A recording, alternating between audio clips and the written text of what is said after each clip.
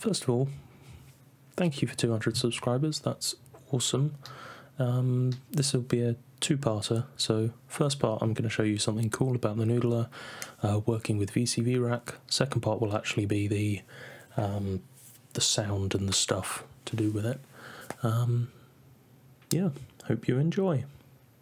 So for the past few months or so, I've been using this, which is the noodler, and essentially generative sequencer, that's all fine, but the way you interact with it is you press these buttons and it basically gives you your scale degree and creates chords for you. But I was thinking, in the interest of generative music, which I do love, we're going to create a generative sequence into the noodler in order to trigger the noodler in a specific way.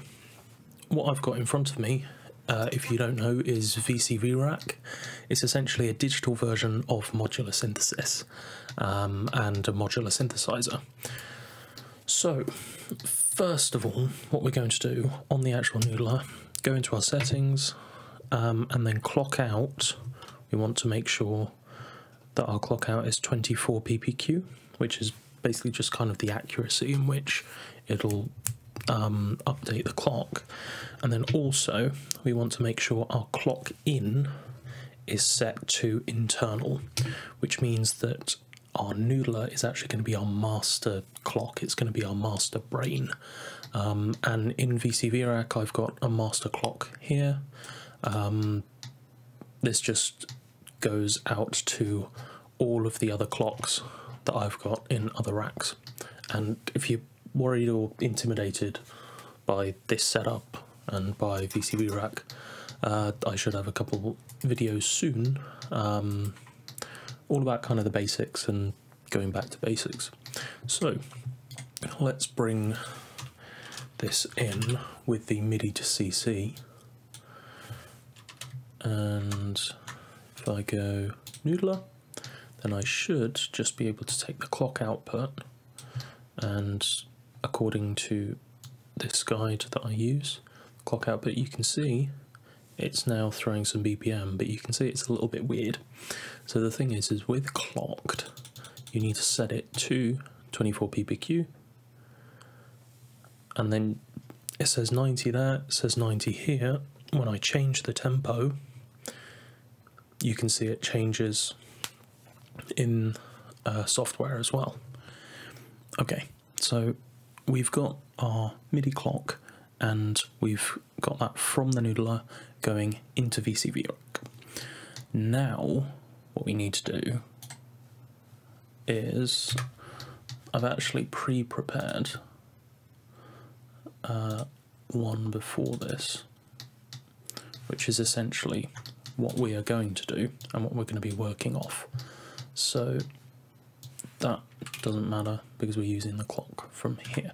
So we're going to be using something called a Turing, or it was originally from the Music Things Turing machine, and it essentially, we're going to be using permutation, and specifically the 12U version of permutation. We can actually go down to the 6HP version, make it a little bit smaller. So what this does is this takes a clock source, i.e. one of these, and it either sends a 1 or a 0, and if it's a 0, sends a 1 with a probability of it's a bit difficult to explain.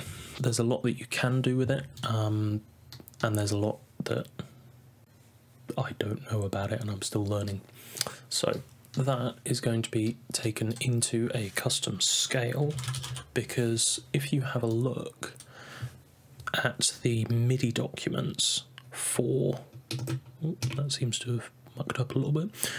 If you have a look at the MIDI documents in the back of the manual, what you'll see is it actually has a range and a set of notes which will trigger the internal, essentially these buttons around the edge, and that's what we're trying to do to create a random sequence. So you can see here, that's what I've done. Then we can do sequence, which will be yellow, going into the input, and you can see it's starting to jump around a bit. Oop, oop. So essentially what this is going to do is it's going to take all of the data that's being fed out of permutation and shrink it down to a select couple of notes, which then we're going to output to MIDI. So we do CV to MIDI, going to Noodler 1, then we do our volt per octave, and then we do our gate. And what that means is whenever it does change, it will send an output. But we're on channel 1, which we don't actually want. So inside menu, if we go to here, you can see Noodler control is channel 15. So if we change that to 15, we'll start to see we're getting a bunch of chord changes, which is fantastic. Now, one of the other things that the Noodler allows us to do is it allows us to change the chord type. So Alt 2, Alt 1, Sus4, 7th, 6th, triad. So what we're going to do is we're going to set up another one of these. Let's literally just duplicate it, bring it over here with the same clock source from this, and going into the same idea, but this time we need more than one octave because the actual notes that we're going to be using are slightly different. So if I just reference back to here, because this just took me ages to figure out exactly what the notes were, even though they're all in the back of the manual. Into voltage, into gate, and now we should see, hey, there we go. So we've now got chord changes as well. Now obviously we're going to want to, if I turn on motif 1, right, so I had to do a bit of trickery, but essentially in order to get some of my other system working, I just had to change the clocked modes instead of to receiving BPM to receiving CV, which is, you know, fine. So we've got a sequence playing. It should just be a do-do-do-do-do-do sort of thing, and we're going to make some sound with it. There we go. So just using the retrigger input. If we throw an ADSR in front of that, and we use the envelope, that's modulation. So that's our retrigger. That is not what I want. Filter.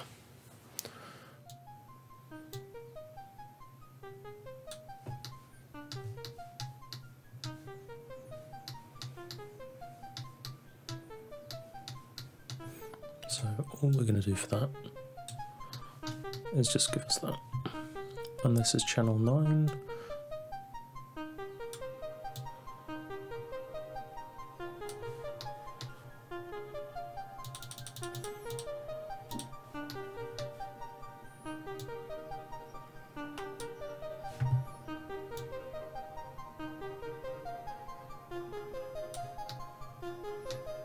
And we're just going to send some of that bit crush to reverb.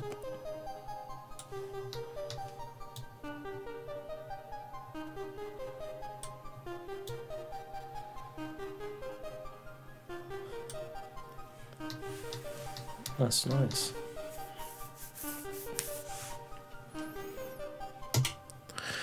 So that's essentially how to do that.